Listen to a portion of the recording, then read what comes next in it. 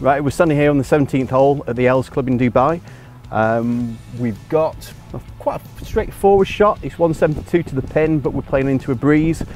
Now, Reg, how's this iron designed to perform? Before we get into how we've gone on, you tell me how.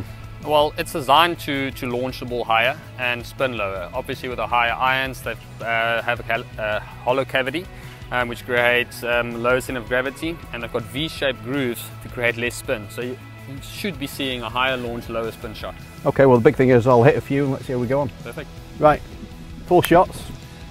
3 were absolutely bang on. You wouldn't believe it, I've never had a hole in one before, and we were close. We were really close. Really close, yeah. The daft thing is, that's probably my worst strike.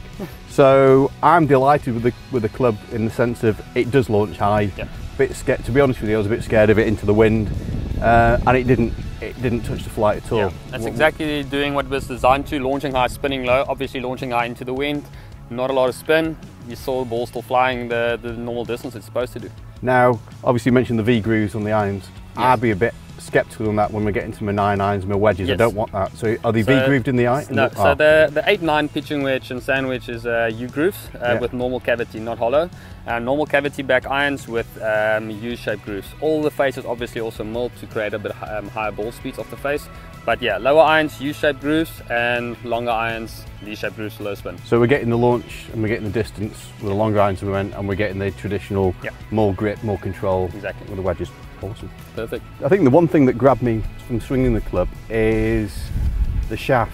KBS S-Taper 130. Yeah. That's quite a premium shaft. Is this premium stock, or can they just get this off the shelf? It's stock option. Obviously we have the 110, 120, 130 for different club speeds. I knew you swing the club a bit faster than the average golfer, so that's why I brought this one for you. Yeah. This is the XS, and you get the S, the R, RS, so there's quite a few options and very nice shafts. One of Kim Brayley's probably his premium shaft at the moment.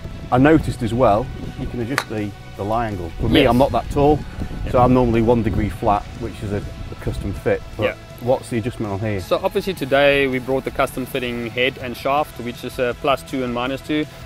It's a cast hosel, and we are limited to 2 degrees upright and flat. Final one, lofts.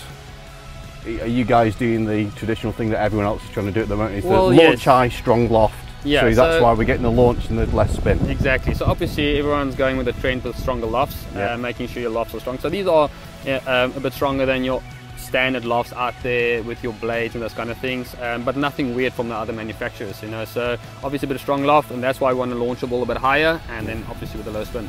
Yeah, we did actually play sort of like a hardish ball on these sort of firm greens, and they weren't rolling out because it was the drop and stop. Yeah, exactly. Okay, perfect. Awesome. Okay.